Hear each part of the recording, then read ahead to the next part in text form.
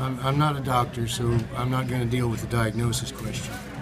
But gangrene is a problem that we've known how to deal with for over 100 years. It doesn't make sense to me that anybody in custody should have to suffer and die from gangrene.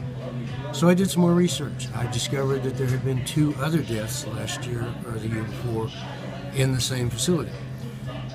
The more I looked into it, the more I looked at the standards, the more I realized that I was looking at a situation where somebody's human rights had been violated.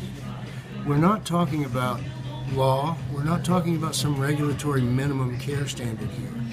We're talking about people dying of diseases that any person in this county could get treated in an hour at any doc in the box.